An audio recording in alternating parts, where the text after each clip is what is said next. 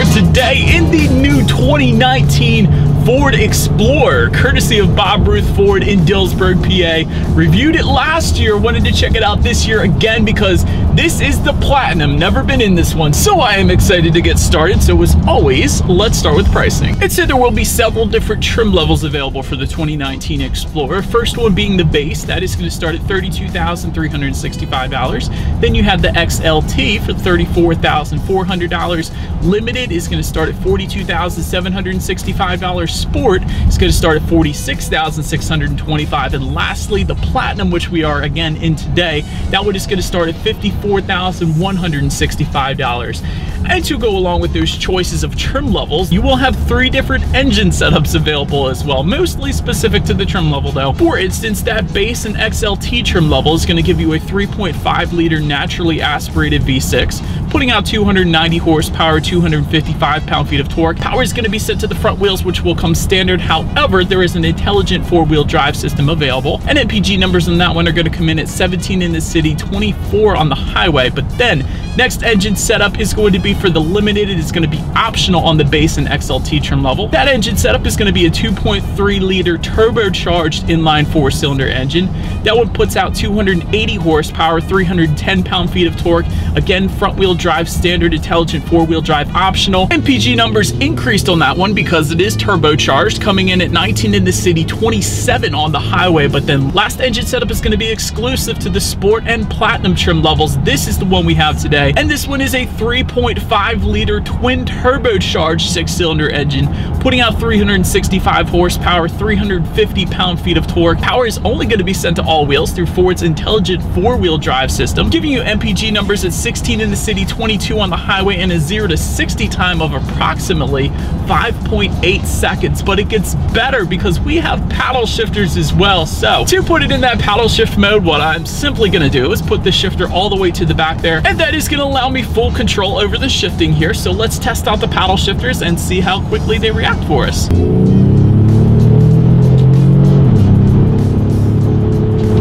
There's an ever so slight delay. Definitely not too bad though. The acceleration is definitely on point, especially for a 3-row SUV. Very nice, but I guess I'm not surprised. It does have a twin turbo V6. So this engine setup, at least, is definitely one you do not have to worry about merging onto the highway with. But to go along with that, acceleration, braking is equally important. So let's hit the brakes. Comes to a very quick stop. I cannot say that for all 3-row SUVs that I've tested, so that's definitely nice. And when it comes to handling and ride quality, it does come with an independent front and rear suspension along with hill start assist, so you don't drift backwards on steep hills. Also, electronic power assist steering. And by the way, when it comes to the steering feel, it does feel quite nice, not as loose as some of the other 3-row SUVs that I've driven, so definitely appreciate that. And probably one of the first things I noticed, especially on these PA back roads here, ride quality is very much so on point. It is definitely a very smooth ride in the Ford Explorer. I can attest to that as well. And so then to go along with that smooth ride, there's actually a little dial right behind the shifter there. You might be wondering what that's for. That is the terrain management system. That's going to come standard on the Sport and Platinum trim levels. It's going to be optional on the other trims, but that is actually going to give you several different terrain management modes, so to speak, including a normal mode, which is only going to send torque to the rear wheels when necessary. There's also a mud and rut mode, which limits upshifting and allows the wheels to spin when needed. There's a sand mode, which delivers maximum torque to the wheels and keeps the transmission in the lower gears. And there is also a grass, gravel, and snow mode, which provides faster upshifts and adjusts the engine torque slightly to improve traction on surfaces with loose materials such as gravel or snow. And yet another thing I wanted to mention, the cabin inside the Explorer, it is quite quiet. The only thing I can really hear are the air vents that I have on right now in the rear, but that is about it. There is not a whole lot of road noise making its way into the cabin on this one. And when it comes to visibility, I have seen 3-row SUVs worse than this, so in my opinion, it really isn't all that bad. I would say the only thing you really have to look out for when it comes to rear visibility is if you have that 3rd row up, those 3rd row headrests may hinder visibility slightly, but other than that, for a 3-row SUV, the Explorer definitely really isn't all that bad. But enough with the driving dynamics, you guys. Let's check out the exterior of this new 2019 Ford Explorer. And so then starting up front, there are LED headlights with the automatic feature that will actually come standard on every single trim level of the 2019 Explorer. If you wanted to go with the limited trim and up, you will also get LED fog lights just below with the LED signature lighting within the front headlights as well. Looking in the center there, I did want to mention that grille design and the front bumper application will differ among the trim levels. For instance, with the sport trim level, you're going to get several more black accents throughout the exterior, and with the platinum trim level, you're going to get some more chrome accents, for example. Then make your way to the side. The base trim will give you black door handles and black side mirrors. XLT will make those body colored door handles. Sport trim level is going to bounce you back to black door handles and black side mirrors, but with those side mirrors, they will come heated with integrated turn signals though. Limited and platinum trim are going to give you chrome door handles, and the platinum is also going to give you chrome side mirrors as well. But then for all trim levels, all trims will give you rear privacy glass, also roof rails for every single trim level.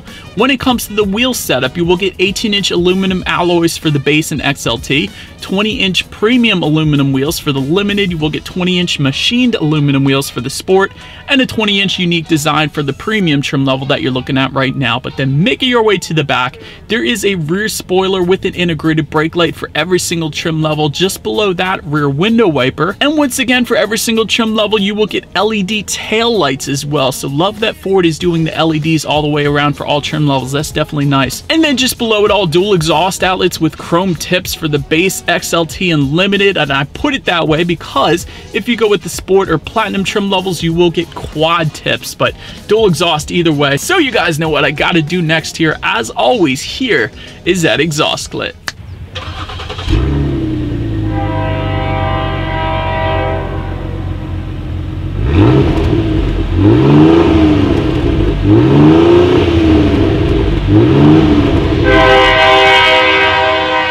So now, since we are around back, the way to open that rear trunk, if you go with the limited trim level and up, it is a hands-free lift gate. So it is a power lift gate, and if your hands were full of groceries or a golf bag or whatever, simply kick your foot underneath that rear bumper and it is going to automatically open up for you again for the limited trim level and up. But once opened up, cargo capacity is going to come in at 21 cubic feet behind that third row. But of course, you can fold that third row down, bumping the cubic feetness up to 43.9, good bit of space there. And with all rows folded, that is going to come in at 81.7 cubic feet. But so then let's test out the rear legroom now. This is always a fun part for me being 6 feet tall. Third row legroom is going to come in at 33.3 inches. So for reference, this is how much space I have back there. When it comes to the second row legroom, that is going to come in at 39.5 inches. So again, this is how much space I have back there. Also for the second row passengers, you will find a center armrest with cup holders, and that second row actually is also going to be heated if you go with the limited trim level and up. But now making your way to the front seats, you will find a cloth finish on the base and XLT. Leather finishes are going to come with the limited trim level and up. Also with the limited and up, they will come heated and ventilated. And one of the coolest parts about the front seats, at least in my opinion, is if you go with the platinum trim level, you will get unique design elements. As you guys can see, the quilted leather on the sides of the seats there, also the platinum designation towards the top of them. Definitely a very nice looking seat, I gotta say. And they, of course, are also very comfortable in my short little driving stint that I've done today. But perhaps the best part about the seats, you guys, is with the platinum trim level, they are multi-contour front seats, which means they have the massage function. So both driver and passenger can not only get a back massage, but a bum massage as well. So that feature typically found on Mercedes-Benz is where I remember it from, but now is on the Ford Explorer. That is definitely pretty sweet. But so anyways, let's take a look up front here. There is a tilt and telescoping steering wheel that will come standard. It is going to come leather wrapped if you go with the XLT trim level and up, and it will come heated if you go with the limited trim level and up. And I am loving the wood grain accents that I have on the platinum trim level that we got here today. But I digress. Let's take a look at the key here. On the one side, you have your Ford logo, and when you flip it over, lock, unlock, that button to pop the rear hatch, and that remote start button as well. And by the way, that is going to be XLT trim level and up. And once again, XLT trim level and up is going to give you remote access with a push button start. So what I am simply going to do is just put my foot on the brake and press that engine start button located just by the driver's right knee. And so, but then once started up, tachometer is going to be on your left, speedometer is on your right. There is a fairly large digital display as well, front and center. And by the way, to control control what is on that digital display, there are actually steering wheel mounted controls on both the left and the right side, because there are kind of two separate digital displays within those gauges there. So a ton of information you can scroll through if you like within that. But making your way to overall interior quality, all trim levels are going to give you an overhead sunglass holder.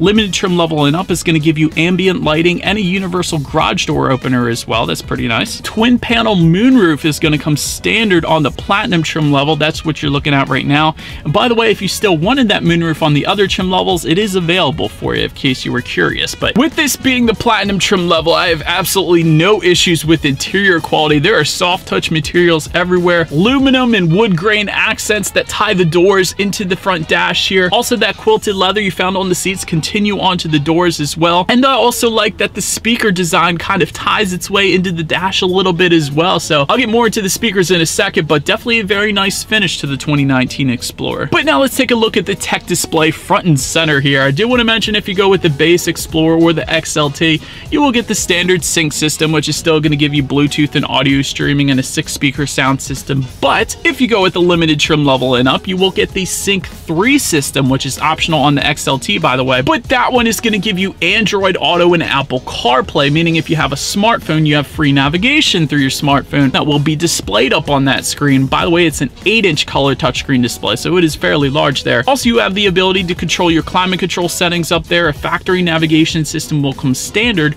for the limited trim level and up. And when it comes to the sound system, the limited and sport trim levels are going to give you a Sony 12-speaker sound system. And if you go with the platinum, you will get a premium Sony surround sound system. So that's what we got going on today. So let's turn on the radio, see what we got playing this morning, and let's test out the clarity of this one. Serious amount of bass on this thing. That was ridiculous. Absolutely very crystal clear and loud. So really, for a 3-row SUV, that sound system is definitely where it's at. And so, but then the last thing on the tech display I wanted to mention is when you do put the 2019 Explorer in reverse, for every single trim level, you will get a rear view camera letting you know who or what is behind you, which is always going to lead me into safety. And so let me start on the safety side with front, side, and side curtain airbags, also driver and passenger knee airbags, and inflatable rear safety belts. Don't see that one too often, so that's pretty cool as well. Also in the back though, latch, aka lower anchors and tethers for children for the rear car seats. Also back there, rear child door locks. You will get an auto dimming rear view mirror with a limited trim level and up. And now the more fun stuff, blind spot information system with rear cross traffic alert for the limited trim level and up. Forward sensing system, same deal there. XLT trim level and up is going to give you that rear sensing system, so therefore the Explorer is going to beep at you a little bit if you get too close to an object, so you know not to run into that object. And since we are so lucky today, the platinum trim level that you are currently looking at will also give you lane departure warning with lane keep assist, active park assist, and an adaptive cruise control system with collision warning and brake support. And so, but anyways, that is about it for this one, you guys. Thank you so much for watching. Be sure to like the video and subscribe.